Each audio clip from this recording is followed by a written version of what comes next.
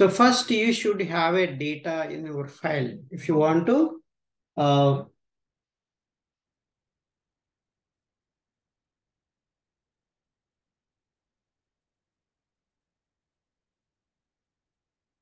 so if you want to read the data, you have to first have that file in your local somewhere, right? That path you specify.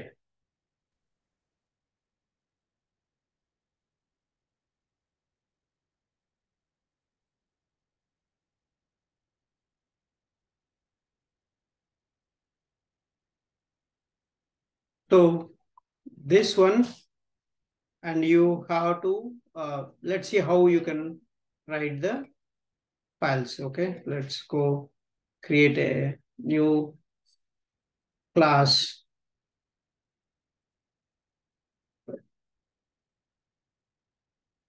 So create a package first, file handling, examples, and file input stream demo.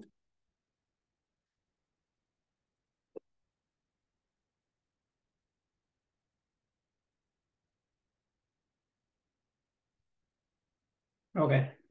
So I'm going to create a first, any data you take, some data, okay?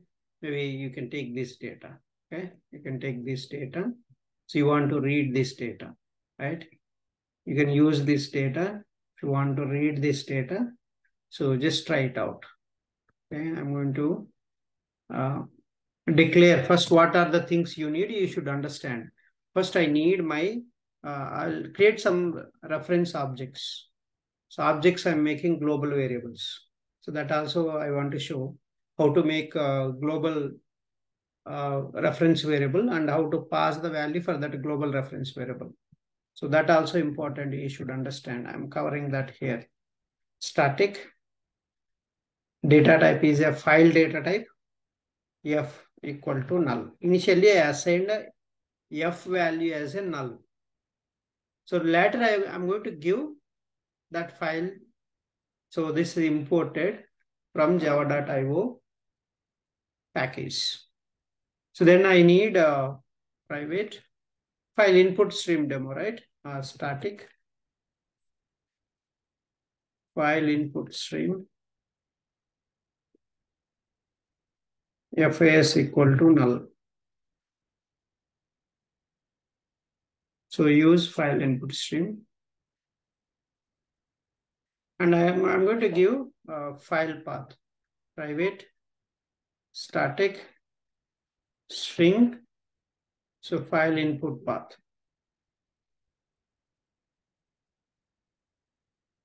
Input file path. I'll give input file path.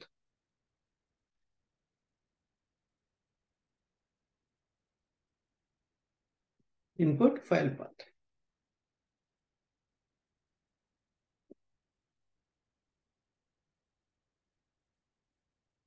You can give input file path. So what is this input file path? You give any file, you save that file, and you can so give that. Maybe you can just give. I'm going to save this file. This file, any file. So we just have the file.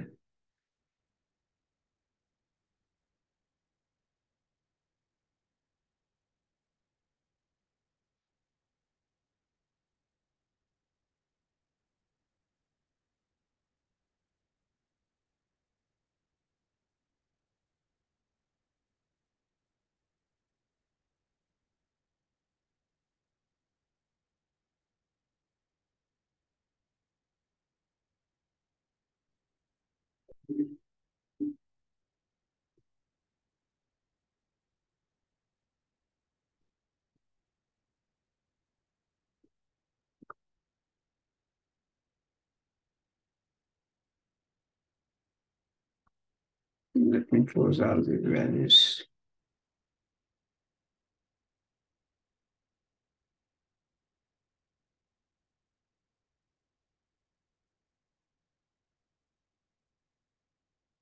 Okay.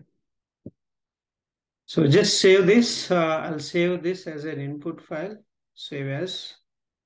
I'll just give a file name as input file. Maybe I can put Java programs. I can create a new folder that is it's going somewhere. I don't want store here.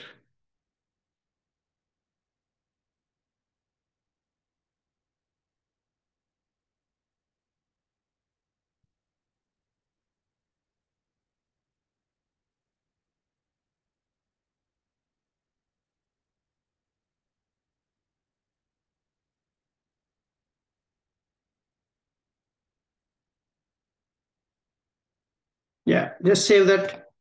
So input file, okay, input.txt. So now you give this file path. What is that file path? So we have to give C drive, Java programs. This is the path you have to give. And you with the file name. With the file name you have to give.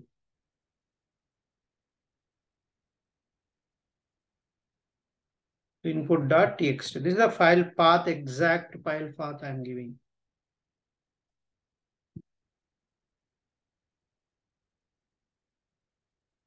Exact file path I'm giving. Okay. So now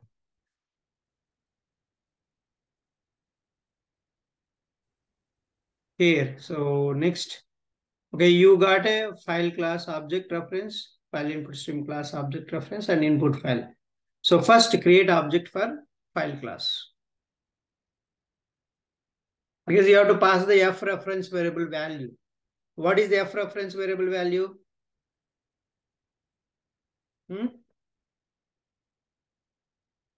What is that? Null. Null. New class. New Class. File. Object reference object. So f value is always object. F value is object and the reference variable value is always object. So how can you pass f value? So with object. That's the value. Always object reference value is a new class name. If it is a parameterized constructor, pass parameter value. That's what I'm passing. I need to pass my file path. Next. So what is the FIS value?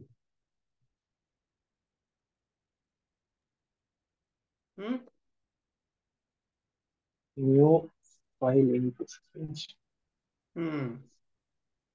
Create object for so file input stream. So how to pass the FAS value? FAS equal to new file input stream and pass the F reference. So from this file you are reading, and see I'm going to cover here again exception handling concepts. So exception handling concepts we are going to cover. Exception handling concepts we are going to cover here again. So let's see that how to add a try catch block. This see compile time itself it is suggesting for you. I'm going to surround with a try catch block. Just save it and mouse over here.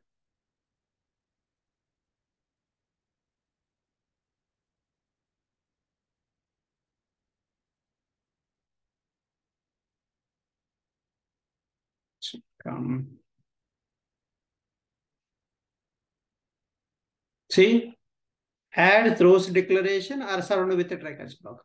So I'm going to surround with a try catch block. So that means this line is throwing an exception. What kind of exception? File not found exception. File not found exception is what kind of exception? What are the different type of exceptions? Compile time exception. Exceptions contain exceptions. File not found is a compile time exceptions. Okay, compile time, but what do you call that name? I've given some name, right, for them. Compile time exception, what you call? And runtime exception, what you call?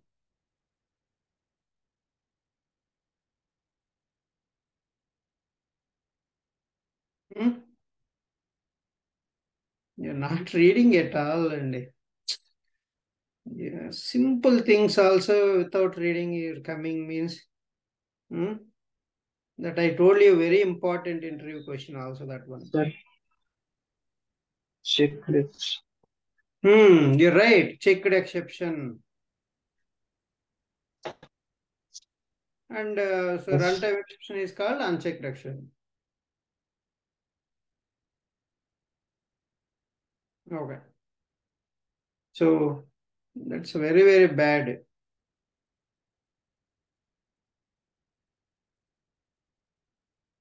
Basics also you're not reading and coming. How you will do that?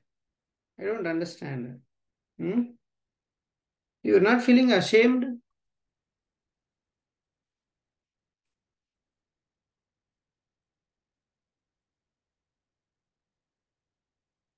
Okay. So I want to read the data. So one by one bytes, because a lot of data is there. So this I told you byte by byte it will read. Byte by byte means one by one byte. So byte means it's an integer. So int I so equal to 0. And then I will iterate while. So I to fs dot read method. You have to use a read method. So you are reading. And then I'll store this. And if I value is not equal to -1, -1 means last line, not equal to -1. See, again, this is the 20th line, fs dot read is throwing an exception. So you have to declare it. See, what is the exception? Mouse over. Unhandled exception type IO exception. So IO exception also what category? Checked exceptions. Checked exception. That's why it is, while writing the code itself, it is throwing exception. All the checked exceptions are compile time exceptions. So writing the code means you are compiling. It will be Java code is a compiles while writing itself. Okay, just check add throws declaration. See, it added. Throws keyword is adding a where in the method signature line. Throws is followed by what? What is Class this? name. Class. Class. That's it. And now you got the integer value, the byte data, and you need to convert. How can you convert integer into character format? You want to print that character. You have byte now. How can you print the character?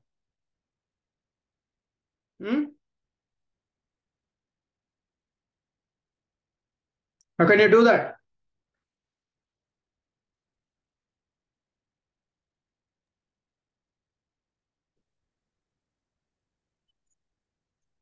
Then what will happen here?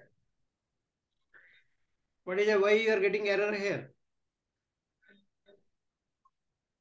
Type mismatch. Type mismatch. Excellent. Type mismatch. See here, type mismatch. Why type mismatch here? So Right we side one cannot is a store in integer, left side one is a character. So the memory size is right side one is a bigger one. That's why you need to typecast it. Convert this into character. So that character you can print it. So use print method instead of println. Use print method. So that is C. And it will print all the value. And you can even write finally block also. Again, I'm covering the exception handling concepts. fs dot close. I'm closing the streams. Input stream object I'm closing. So let's run this. See all the data it will read from that file. See, this is the data it was there in that file and it read. Okay, so that's how to read the data from file. Same you can do buffering concept. Just copy this and paste it, and I'll add a buffered input stream.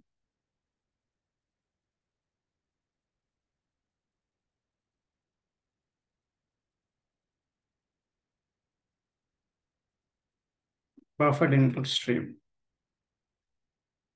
So what you need to add extra? So private, static, buffered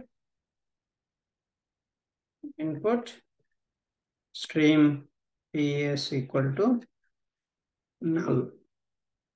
So import that, and then just add extra. So bs equal to new buffered input stream. Buffered input stream. So fs. So now you need to read from BAS because the data came to BAS. And so now it will be read that. So run this as a Java application. See, very faster.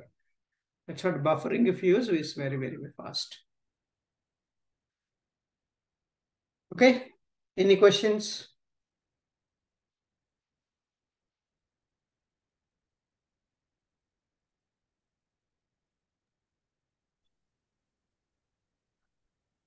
No. Okay. So fine. So this is the one buffered input stream and file input stream how to use. So let's go and so how to use file reader and buffer reader, right? Just simply I'll just copy. You got now what we are doing. So just I'll do buffer reader. Copy this. And just you are reading. See this. So what are the classes we need? File class, file reader class, buffer reader class. And input file path, I'm just giving, I'll take our input file path.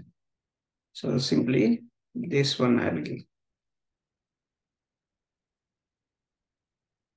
Buffer reader.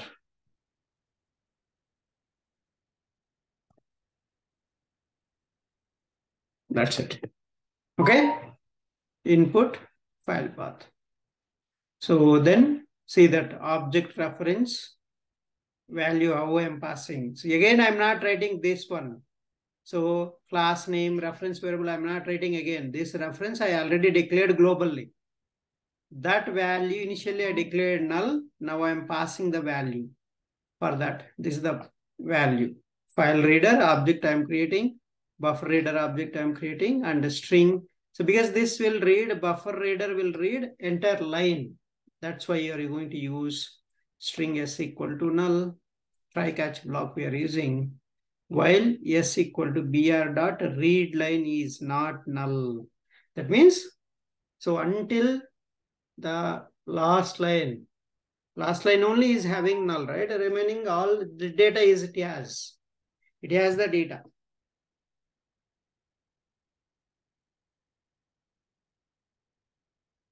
Okay. So then, so I just printed it. So the value, the entire line I'm printing. Here I used a println, but for here I used a print method. Why? What is the reason?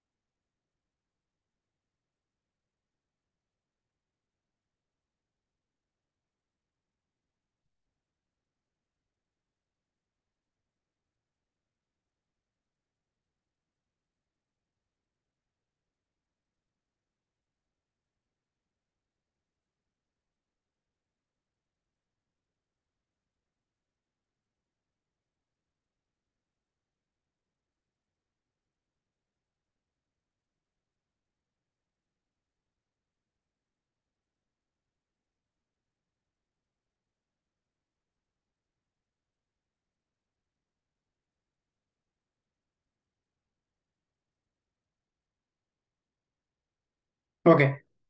So because here it is reading a 1 by 1 byte and I'm appending. So line by in the same line, I have to add that. That's why. So you have to use print. But here it's the entire line you are reading. And next line it will read. That's why that line I'm printing, and ln means that it will go to next line. So this all we covered. I don't know. The basics are completely you're missing. And so I don't know what is happening with your batch. Anyhow, so that's a completely you're missing. I cannot do anything.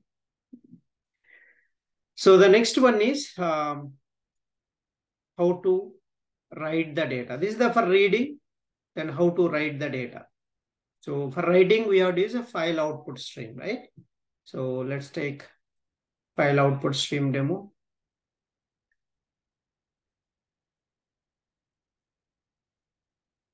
See here, what we are doing here is from one file I am reading, from another file I'm writing, to another file I'm writing.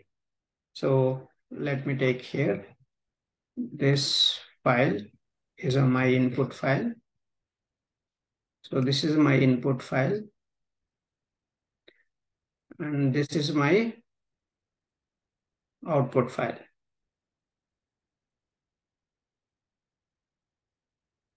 This is my output file, but output file is not there. We haven't created right here. See that? Is there output file here? I'm going to create now on the fly. So on the fly, I'm going to create. Let me create output file. So file, out file equal to new file. I'm passing output file path I'm referring, but carefully observe here. I'm not using input file here because I'm creating a output file. So if output file doesn't exist in this path, then output file object reference dot create new file. I'm saying create a new file. Create a new file. Then create a file object. So this object I'm referring f equal to new file, and I'm referring the input file path. fas equal to new file input stream.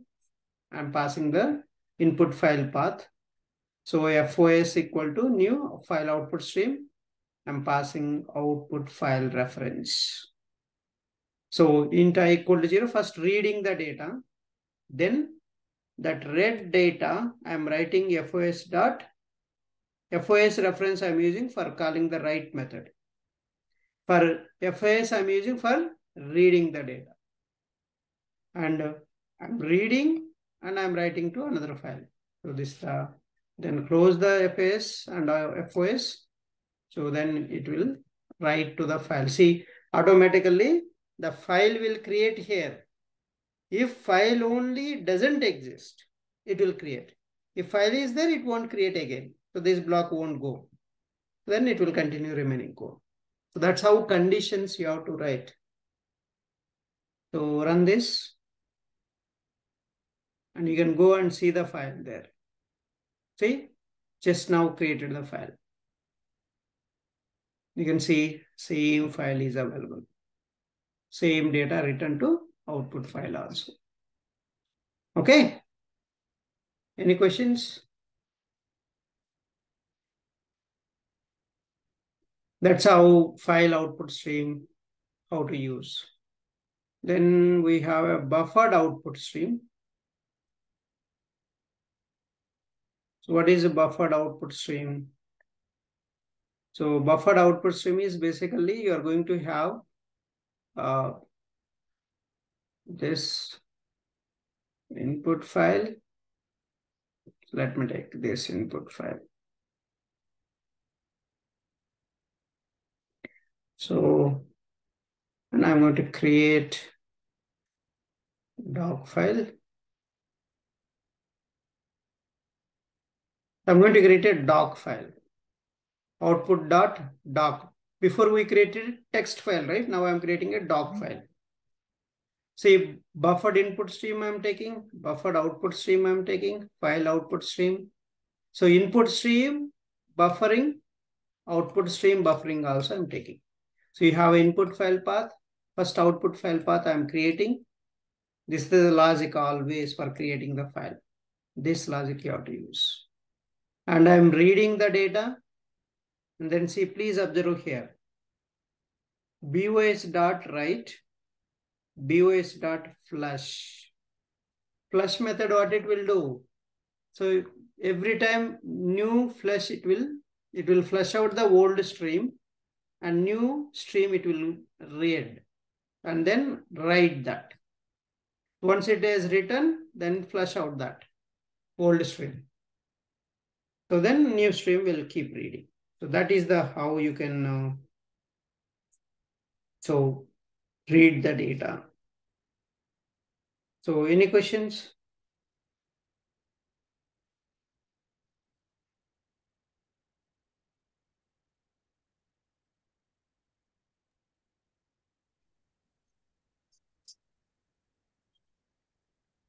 Remove.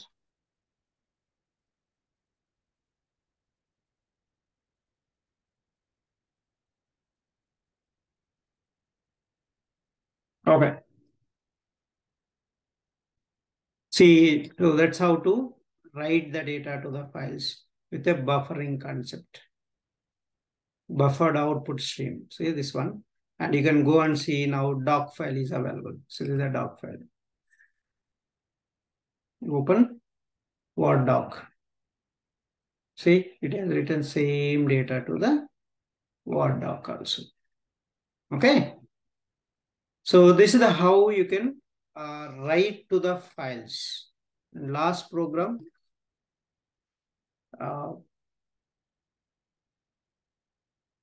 buffer writer.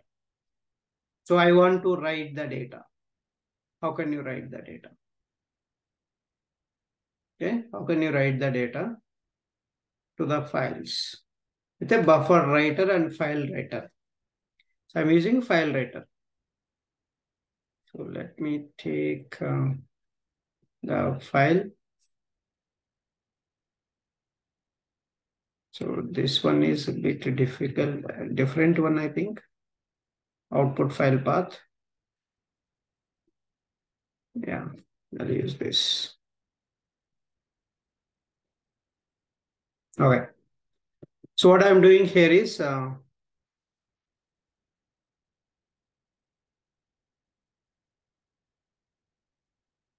so I'm creating the file, the text file, okay, right from keyboard. So I'm going to enter the data from keyboard. That data, you need to write it to the file. How can you write it? For entering the data from keyboard, you need a scanner class. Scanner is equal to new scanner system.in.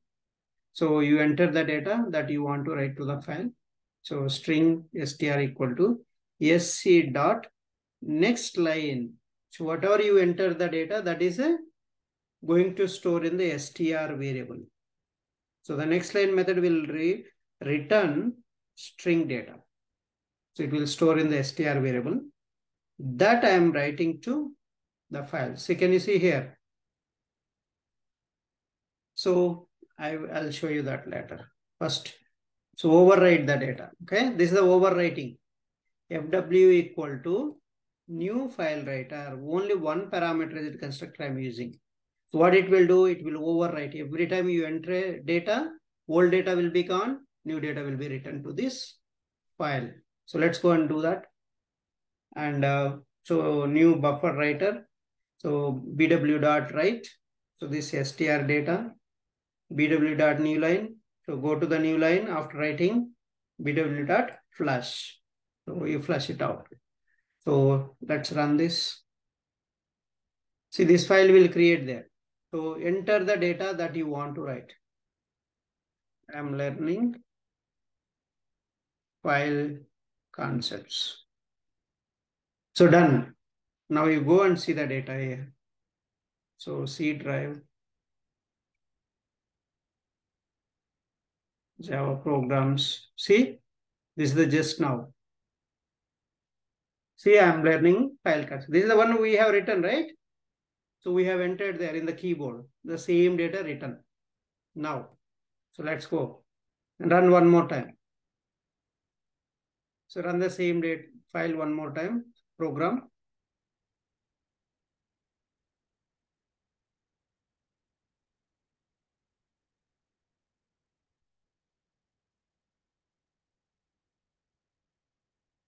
It is still running until you press enter key. It will finish the program execution. Okay, done. Now you go and open the file. So do you see the old data what we have written? No, sir. That overwritten and new data written to the file. That's how overwriting the. So I want to append. How to append? If you want to append, just so comment out this one and take a two parameterized constructor, file object reference and true. True means append the data. So now old data will be, this data will be there and new data, whatever you are writing, that also will be there.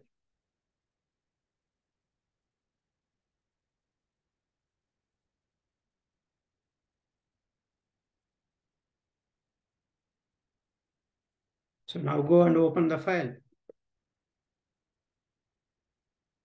See, previous data is there and new data also there. So now you open, you run one more time.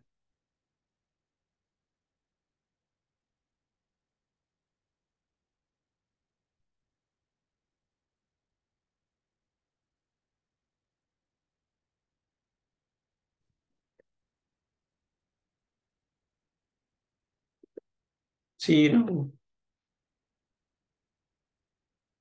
See?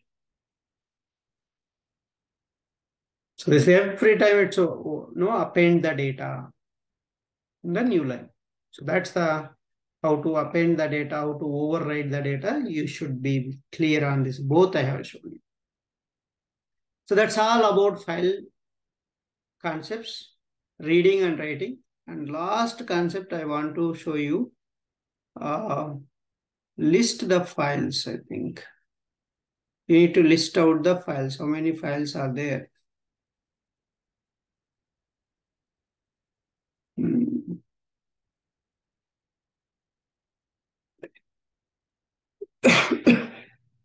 I'll show you that. Let's go here. I think it is there. List files. I'll just show here itself. So you need to list out in particular directory how many files are available. Okay. So this is the one, files and subdirectories you need to list out. So what is, I created one generic method. So you can use this method for any directory you give. In that directory, what are all the subfolders are there, files are there, everything will be written to you. And also you can filter. Let's go and deep dive one by one line. So file object you create first and give your directory, which directory you want to check. Then, so this file object dot list files method, which returns a array. So file array, it returns a file list you are storing in the file array. So then iterate all the files using for each loop. So this collection data type is a file f1 colon. So this is the for each loop syntax, colon, the collection name. So that's the collection. If f1 dot get name dot ends with dot xlsx, then print that. Then print the value. Otherwise, you don't want to give any condition. Just you want to put it. So maybe I'll just comment out this. I'll just print all the lines of code, all the files. So f1 dot get name means each file or directory, it will print that name. So here you give one directory, so that I am giving this directory path. So I'm finding out all the list of files in this directory. So let's run this. See, okay. Null pointer exception. How can you debug this? So main method, so 30th line, then 15th line. So here we are getting a null pointer exception. f1 dot get name f1 when you are getting it. So this path is not there. What? So we need to see open cart automation is there or not.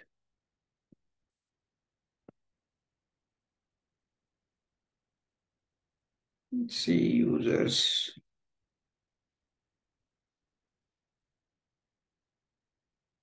Users Ramesh OneDrive.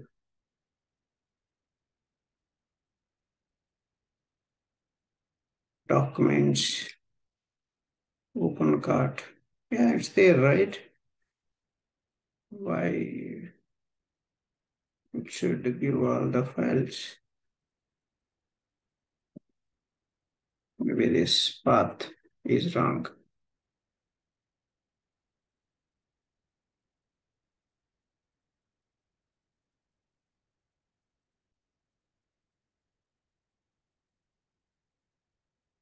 Yeah.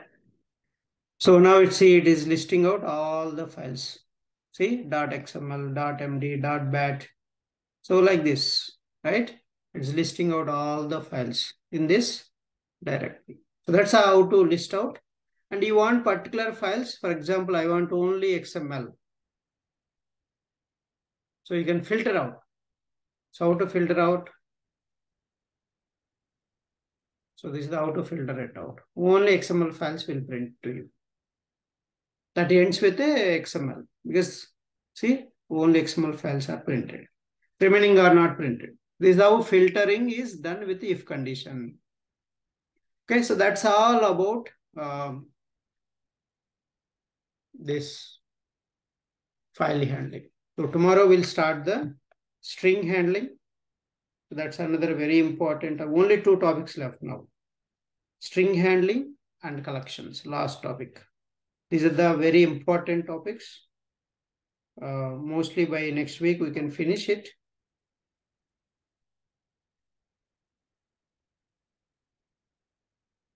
Okay. Yeah.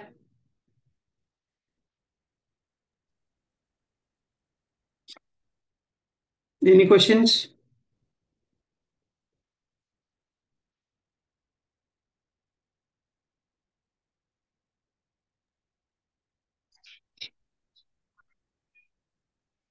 Okay.